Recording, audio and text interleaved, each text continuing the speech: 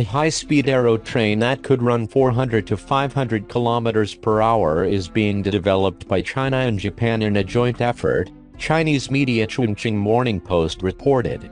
The aerotrain doesn't run on traditional fuel resources such as coal, gas or electricity, and is expected to change the world's transportation system, according to experts.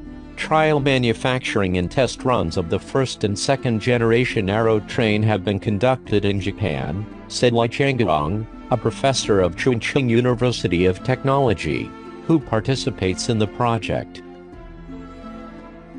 The train will be fully powered by natural energy, reducing costs while improving speed, he noted. If the train runs at a speed of 500 kilometers per hour, the energy it consumes is only 1/3 of that consumed by current high-speed trains, and 1/6 of the maglev trains, Lai said.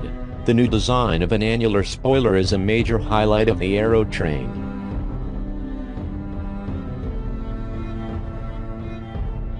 Different from the traditional, vertical spoilers which tend to produce unstable airflow, the annular spoiler can increase the lift-drag ratio by 30% to 40%, vastly improving the operation stability.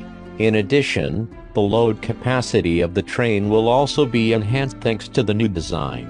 Based on aerodynamic studies, Chongqing University of Technology has furthered the research and has since made the third-generation model of the train loop. Lai said that the zero-pollution train is seemingly impossible to manufacture, but it is actually achievable.